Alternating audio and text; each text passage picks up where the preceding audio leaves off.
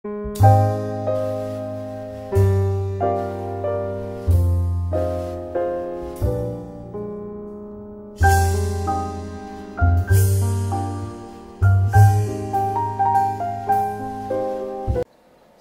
சகஜமாக ஒருத்தருடைய ஆழ்ந்த உறக்கத்தில் அவனுடைய தனித்த தன்மையான உடலோடு ஐடென்டிஃபை பண்ண தன்மையான வேக்கிங் ஸ்டேட் இல்லைன்னா அங்கே துலங்கிறது. அது பூரணத்தன்மை. அந்த பூரணத்தன்மை நீ விசாரிச்சேன்னா, வேக்கிங் ஸ்டேட்டை விசாரிச்சேன்னாலே வேக்கிங் ஸ்டேட்டே விழுந்துடும். அதை தான் அவர் சொல்றார். புரியுதாப்பா? அதாவது ஆமா, நான் வந்த பிறகுதான் என்னை, என்னால், என்னோடு இதெல்லாம் வரப்போறது. நானே யாருடா? நீ, அவன், அவள், அது அதெல்லாம் அப்புறம். உலகம், சூரியன், பிசினஸ் ப்ராப்ளம்ஸ் இதெல்லாம் அப்புறம். அதனாலதான் ஃபவுண்டேஷனையே கேட்கிற கேள்விதான் ஆன்ம விசாரம். இந்த விசாரம் தான் ஆய்ந்த அறிதல். இது ரெண்டாவது கேள்வி, உன்னுடைய கேள்வி. இந்த மூணாவது கேள்வி இப்படி நீ விசாரிக்கும் பொழுது தன்மைக்கே தன்மையே ஒரு பொய் இருப்புன்றது நல்ல தெளிவா விளங்கிறது அப்படின்றார் அவர். அற்புதமா அது விளங்கிறது. ஸோ தன்மையே போற ஒரு விசிட்டர். அவருக்கு என்ன வந்தா என்ன, என்ன கிடைச்சா என்ன, விருப்பு வெறுப்புகளால் உண்டாக்கப்பட்டவர் அவர். அவர் கையில ஒரு உடம்பும் கிடைச்சிடுத்து. அவர் கண்ணு, காதுன்னு 5 புலன்களும் அவருக்கு கிடைச்சிடுது. அதை வச்சுட்டு நான் என்னுடையது, இந்த தேசம் என்னுடையது, இந்த மக்கள் என்னுடையவர்கள், அப்படி இப்படின்னு என்னென்னமோ விதமான ஃபஸ்ட்டு தன்னோட கற்பனையில் தான் அனைத்து கற்பனைகளுமே இடம்பெறும். அந்த மாதிரி பெரிய கதையே எழுதிட்டு உட்கார்ந்துட்டு இருக்கார் விழிப்பு நிலை தோறும். அதாவது நெவர் எண்டிங் சீரியல்ஸ் அந்த மாதிரி அது எழுதிட்டு இருக்கு. இதை நீ ஜஸ்ட் விசாரிச்சேன்னா, ஜஸ்ட் இவரே யாரு, தன்மையை பற்றி விசாரி, முன்னிலைப்படற்கே போகாத. நீ ஜஸ்ட் இப்போ எழும்புற ஒரு தாட்டை விசாரிச்சேன்னாலே என்னன்னு தெரிஞ்சிடும். என்னன்னு தெரிஞ்சதுன்னா அதுவே தான் உனக்கு பூரணமான நிலைமை. என்ன நிலைமை? அந்த மாதிரி தனித்த இண்டிவிஜுவலே இங்கே கிடையாது. பிரபஞ்சம் பூரா தேடினாலும் இந்த உடம்புக்குள்ள நான், என்னை, என்னால், என்னோடுன்னு அதிகாரமாக அந்த பொருட்களை வெட்டி வெட்டி, உறவுகளை ஒட்டி வெட்டி, உலகத்தை ஒட்டி வெட்டி நாம் உருவாக்கின்ற அனைத்து எண்ணங்களுக்குமே அர்த்தமற்றதாக போயிடுறது, மீனிங்லெஸ். அப்படின்னா சென்டரே சென்டர்னுடைய அசம்ஷன்ஸ் தான் எல்லாமே. புரியுதா? அந்த சென்டரே ஃபேக்கு. சென்டர்னுடைய அசம்ஷன்ஸ் தான் இது எல்லாமே. அதனால் சென்டருக்கே ஒரு தனித்த நானுக்கே இருப்பில்லைன்னும் போது முன்னிலை படற்கைகளை பற்றி நீ கவலையே பட வேணாம். எல்லாமே ஒன்றா முடிஞ்சு ஒழிஞ்சு இல்லாமல் ஒரு பொருளாக ஏகமாக இருக்கிற அந்த சொரூபம் தான் நீ. அந்த சொரூபம் உன்னுடைய ஆழ்ந்த உறக்கத்தில் தானாகவே சுடர்விட்டுருக்கு. இதை தான் மாணிக்கவாசகர் என்ன சொல்கிறாருன்னா, நள்ளிருளில் நட்டம் பயின்றாடும் நாதனே, தில்லையுள் கூத்தனே, தென்பாண்டி நாட்டானே அப்படின்றார். அதாவது நள்ளிருளில் நாட்டம் ஆடுறாராம், நடனம் ஆடுறாராம். நள்ளிருள்ன்றது டீப் ஸ்லீப். டீப் ஸ்லீப்பில் தான் நம்ம எந்த ப்ராப்ளமும் அற்று, எந்த ஒரு இந்த வேக்கிங் ஸ்டேட்னுடைய உபத்திரவங்களும் அற்று. ஏன்னா சென்டர் இல்லை, யாருக்குமே சென்டர் கிடையாது, எந்த வித்தியாசங்களும் கிடையாது. ஒரு பணக்காரனும் கிடையாது, ஒரு ஏழையும் கிடையாது, ஒரு ஆணும் கிடையாது, ஒரு பெண்ணும் கிடையாது. ஆனால் அந்த உடல் ஒட்டி வெட்டி எழுந்துன்ற உடனே பேச்சான பேச்சு, வாக்குவாதங்களான வாக்குவாதங்கள், உள்ள மனத்தில் ஏகப்பட்ட அனந்த கோடி வித்தியாசங்கள், அனைத்து வித்தியாசங்களும் இங்கே இந்த உலகத்தில் செல்லுபடி பண்ணி பண்ணி புது புது எக்ஸ்பீரியன்ஸஸை வேணும் வேண்டான்னு திருப்பி விழிப்பு நிலைகள் தோறும் ஆடின்னு இருக்கிறது. இப்படிலாம் நடந்துட்டுருக்கு. இதெல்லாம் எதுவுமே உண்மை கிடையாது. ஃபஸ்ட்டு தன்மையே உண்மை கிடையாது. அந்த தன்மையை விசாரிச்சுட்டு எல்லாமே முடிவுக்கு வந்துடும். முன்னிலை படற்கைகள்லாம் இல்லாமல் போயிடும். இல்லாமல் போய் ஏகஸ்வரூபமாக இருக்கிற ஒரே பொருள் தான் நீன்றது அறிவிலேயே தானாகவே துலங்கி நிற்கும். இந்த விசாரத்தினுடைய முடிவு சொரூப நிலை நீ அறிவு பொருளே, அது ஒரு காட்சிக்குள் அடங்காது, உன் உடலுக்குள் அடங்காது, உன்னுடைய எண்ணத்துக்குள் அடங்காது. இந்த எண்ணம் எதுவுமே ஜடப்பொருட்கள், எல்லாமே ஜடப்பொருட்கள். தோன்றியவைகள் அனைத்தும் ஜடப்பொருட்கள். தோற்றத்துக்கு வராமல் மாறாமல் அழியாமல் இருக்கும் அந்த பொருள் பூரண பொருள். அந்த நிலைமை தான் உன்னோட நிலைமை. அதை ஒவ்வொரு நாள்லையும் நீ ஆழ்ந்த உறக்கத்தில் அனுபவிச்சுட்டு இருக்கேன். அதனால் வந்து தீர விசாரித்து தெளிவடைஞ்சிக்கோ அப்படின்னு வந்து சொல்கிறார். இப்போ வந்து 4வது ஏதோ கேட்டியே, அது என்ன சொல்லு. தன் நிலைமையை பார்க்கறது அப்படின்னா என்ன? இப்ப நான் வந்து சிட்டிங் மெடிடேஷன் நீங்க சொல்ற நான் உங்களுடைய ப்ரீவியஸ் சத்சங்கத்தெல்லாம் கேட்டேன். அதுல நீங்க என்ன சொல்றீங்க, சிட்டிங் மெடிடேஷன் ரொம்ப முக்கியமானது அப்படின்றீங்க. சிட்டிங் மெடிடேஷன்ல என்ன பண்ணணும், தன்னிலைமை எப்படி பாக்குறது? இப்ப கூட கொஞ்ச நேரம் முன்னாடி நீங்க என்ன சொன்னீங்கன்னா,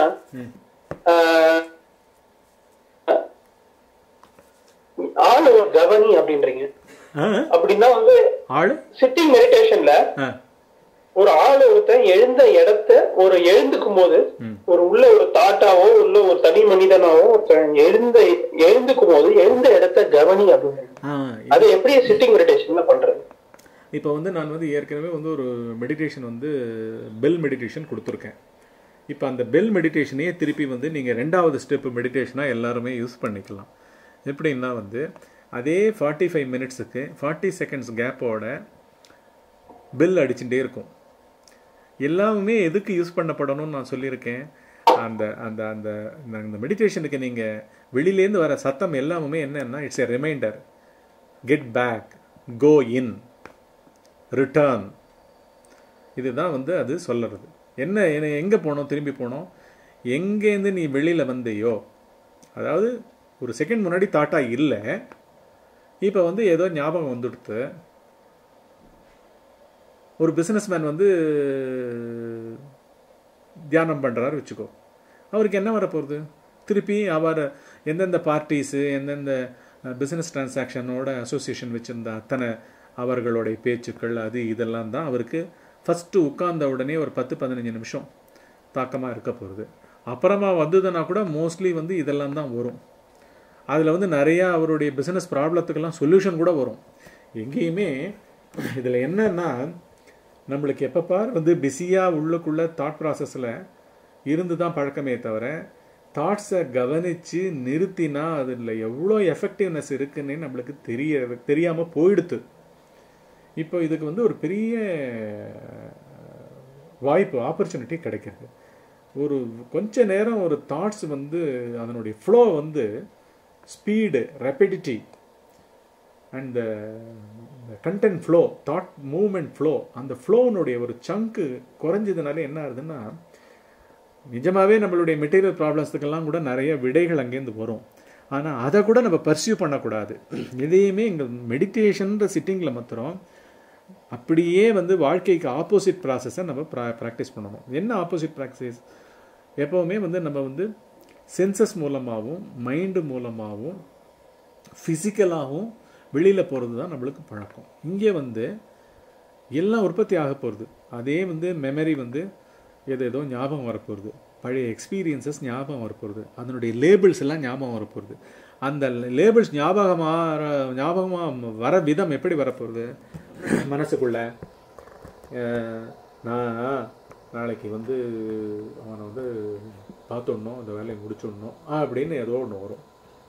இதை வந்து வரும்பொழுதே இதுதான் வெளிச்செல்லுதல். இந்த வெளிச்செல்லுதல் தெரியும் பொழுதே நீங்கள் என்ன பண்ணணும், அந்த அந்த வெளிச்செல்லுதல் தெரியும் பொழுதே அடுத்த ரெஃபரன்ஸ் பாயிண்ட்டாக ஏதாவது ஒன்று வச்சுக்கோங்க. இப்போ வந்து பிரெத்தை ரெஃபரன்ஸ் பாயிண்ட்டாக ஒன்று வச்சுட்டுருக்கீங்க. அந்த ரெஃபரன்ஸ் பாயிண்ட்டை ஒட்டி உள்ளே வந்துருங்க. இப்போ வந்து நான் நாளைக்கு அதை முடிச்சுடணும், என்னோடய பையன் சரியாக படிக்கிறதில்லை, என் மனைவி என்னமோ வந்து சரியாக நடந்துக்க மாட்டேன்றார், என் கணவர் சரியாக நடந்துக்க மாட்டேன்றார், அப்படி இப்படின்னு என்னென்னமோ வந்து மனத்தாங்கல்கள்லாம் கூட வரும், என்னென்னவோ வரும். இதுதான், வேற ஒன்றுமே வரப்போகிறது இல்லை. திருப்பி திருப்பி பொருட்கள், உலகம், உறவுகள், இவைகள் தான் வரப்போகுது. ஏற்கனவே ஒரு ரெஃபரன்ஸ் இருக்குது, பிரெத் அவேர்னஸ் இருக்குது. பிரெத் அவேர்னஸ்க்கு எப்படி வரணும்னு சொல்கிறேன், என்ன நடந்தாலும் வந்து அதை அப்படியே முடிக்காமல் போட்டது போட்டபடி, இதெல்லாமே நான் சொல்கிறது எல்லாமே சிட்டிங் மெடிடேஷனுக்கு. நாள் பூரா வந்து எது உதித்தாலும் இந்த எண்ணம் உதித்தாலும் இந்த குரூப்பில் தான் உதிக்க போகிறது. நான், என்னை, என்னால், என்னோடு, என்னுடன், எனக்கு, என்னுடைய, என்னில் அப்படின்ற குரூப்பில் தான் உதிக்க போகிறது. இது உதிச்சாலும் வந்து யாருக்குப்பா அப்படின்னு ஒரு கேள்வி. எனக்கு இது வந்தாகணும், எனக்கு கிடைச்சாகணும்னு பிடிவாதமாக மனசு வந்து ஏதோ ஒரு வேட்கையை கொண்டு அலையும் பொழுது பார்வை, இது வந்து கேள்வி கூட கிடையாது, உள்ள பார்வை. இது வந்து விசாரம். மற்ற சமயங்களில் சிட்டிங்கில் வந்து கிளியர் கட்டாக ஏற்கனவே ஒரு பிரெத் அவேர்னஸ்ஸு, ஒரு 10 இன்ஹலேஷன் 10 எக்ஸலேஷன், ஒரு இன்ஹலேஷன் எக்ஸலேஷன், இன்ஹலேஷன் எக்ஸலேஷன், அந்த ஃபீலிங்கோடையே இருந்துட்டு இருக்கீங்க. அப்போ வந்து என்னுடைய பையன் இந்த வருஷம் கணக்கில் ஃபெயில் ஆகிடுவான் போல் இருக்கேன், நான் என்ன பண்ணுறது அப்படின்னு வந்து மெடிடேஷனில் வரும், சிட்டிங்கில் வரும். நான் அந்த அப்ளிகேஷன் போட்டேனே வேலைக்கு, அவங்ககிட்ட இந்த பதிலே வரலையே, இன்னைக்கு காத்தால என்னை கூப்பிட சொன்னானே, மறந்து போயிட்டேனே அப்படின்னு ஞாபகம் வரும் மெடிடேஷனில். என்ன புரியுறதா சித்தார்த்? அது வரும் மெடிடேஷனில். ஸோ கிளியர் கட்டாக it is not simply a thought, it's existential feeling that has arisen in one. Application போட்டேனே, இன்னைக்கு வருது, இன்னைக்கு காத்தால ஃபோன் பண்ண சொல்லியிருந்தானே, ஃபோனை சுத்தமாக மறந்துட்டேனே அப்படின்னு உடனே துடிச்சுன்னு எழுந்துக்கிற லெவலுக்கு அது உந்தி தள்ளும். ஆனால் நம்ம வந்து அப்போ தான் வந்து அந்த ப்ராக்டிக்கலாக நம்ம பண்ணுற அவேர்னஸ்ஸு, நிதானம், உள்ள கல்ச்சரான விதம், அந்த மைண்டையே வந்து ஒரு ஆப்ஜெக்டிவாக வந்து வெயிட் பண்ணு, பரவாயில்ல, எதுக்கும் குதிக்க வேண்டாம் அப்படின்ற மாதிரி அந்த தாட்டை அப்படியே பொத்துன்னு போட்டுட்டு இந்த 45 மினிட்ஸ் இந்த 1 hour மெடிடேஷனை முடிப்போன்ற மாதிரி அந்த பெல் சவுண்டுனாலேயோ இல்லாட்டி அடுத்த மூச்சிலையோ அப்படியே அப்ரப்டாக அதை போட்டுட்டு அந்த தாட்டினுடைய இன்ஃப்ளூயன்ஸை அப்படியே போட்டுட்டு அந்த மூச்சு உள்மூச்சு இல்லாட்டி அந்த வெளிமூச்சு அது மூலமாக திருப்பி உள் வருதல், திருப்பி வெளிச்செல்லுதல். இந்த வெளிச்செல்லுதல் உள் வருதலும் ஆக்சுவலாக உள்ளே நிற்றல், அதுதான் முக்கியம் அங்கே. அப்படியே பண்ணிட்டுருக்கள். அதாவது வந்து இங்கே வந்து ஒரு ரிஃபைன்மெண்ட் என்ன நடந்திருக்குன்னா, யூ ஆர் நவ், போன மெடிடேஷனில் வந்து வெறும் பிரெத் அவேர்னஸ்ஸு, தாட்ஸ் அப்படியே போட சொன்னேன். இங்கே வந்து உங்களுக்கு கேட்டகரி முதற்கொண்டு தெரிய ஆரம்பிச்சிடும். நானில் வரும், என்னையில் வரும், என்னால், என்னோடு, என்னுடனில் வரும், என்னுடையில வரும், எனக்குல வரும், எப்படி வேணால் வரும். எதில் வந்தாலும் இது தெரியுது. இப்போது எப்படி வந்து நான் சிக்கின் இருக்கேன்றது வந்து இன்னொரு டைமென்ஷன் தெரிய ஆரம்பிக்கும். எவ்வளோக்கு எவ்வளோ சிட்டிங் மெடிடேஷன் போடுறீங்களோ அவ்வளோக்கு அவ்வளோ மனத்துக்கு வந்து நிற்கிற சக்தி பெருகும். நிற்க நிற்க நிற்க மனத்துக்கு வந்து உரம் கூடும். மனத்தினுடைய நிறைய டீப்பர் ரிசஸஸ் எல்லாம் உள்ளே போய் பார்க்க முடியும். இது பார்க்குறதுனால என்ன இருக்கும், ஸ்ட்ரென்த் வரப்போகுது. இந்த கான்ஃபிடன்ஸ் வந்து வேறு எதுலேயுமே வராது, ஒரு பொருளை அடைஞ்சால் கூட வராது. ஒரு நல்ல பர்ஃபெக்ட் மெடிடேஷன் முடிஞ்சுதுன்னா அதில் கிடைக்கிற ஒரு பெரிய ஒரு strength, mental strength, confidence to lead this life effectively, clearly, இன்சைட்ஃபுல்லி, இன்ட்யூட்டிவ்லி,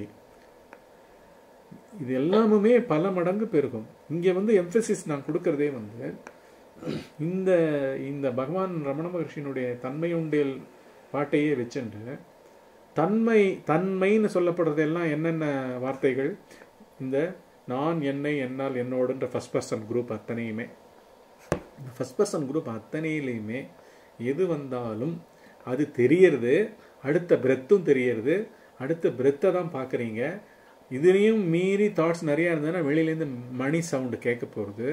அந்த மணி சவுண்டு வந்து பெல் சவுண்டு வந்து டக்குன்னு உள்ளுக்குள்ளே அந்த பிரெத்துக்குள்ளே வந்து உள்ளே இருக்கும்படி உங்களை செய்ய போகிறது. இப்படி உள்ளே வந்து வந்து வந்து வந்து வந்து நிற்றல் வந்து என்ன பண்ணோம்னா எங்கெங்கேயோ வினைகளெல்லாம் இருக்கும். இப்போ விஞ்ஞானம் கூட சூப்பர் சிமெட்ரின்னு கண்டுபிடிக்கிற விஷயங்கள்லாம் என்னன்னு பார்த்தா கிட்டத்தட்ட இங்கே எப்படி பிஹேவ் பண்ணுறதோ அதுக்கேற்ற மாதிரி அந்த சைட்லேயும் ஏதோ ஒன்று பிஹேவ் பண்ணின்னு இருக்கு அப்படின்றதான் அவைகளும் கண்டுபிடிச்சின்னு இருக்கு.